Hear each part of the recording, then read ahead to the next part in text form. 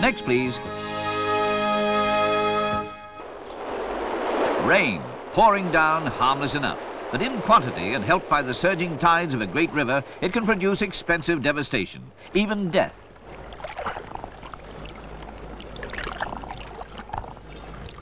This is the River Thames, and to prevent this sort of flooding, or worse, a massive flood barrier costing £40 million is planned for Woolwich Reach. Work is already underway. The barrier will be completed in 1979. The Thames is still a busy river. Work on the site of the dam has to be planned with care so that nothing hinders the flow of shipping.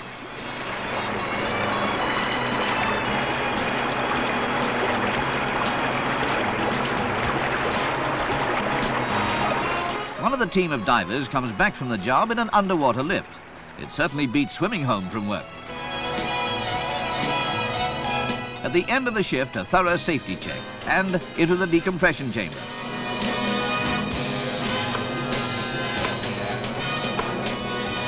Completed, the barrier will consist of 10 large gates, 6 above and 4 below water level. They'll be supported by these piers and will be raised or lowered to control the water.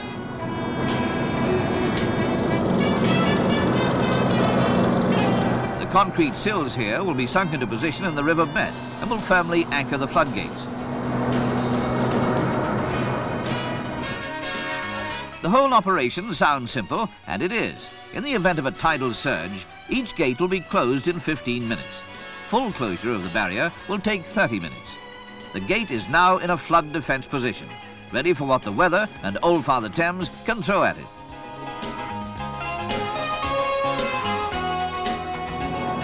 Four main navigation spans, each 61 metres wide, and 2 narrower ones, will allow ships through. But there's a lot to do, and time is scarce.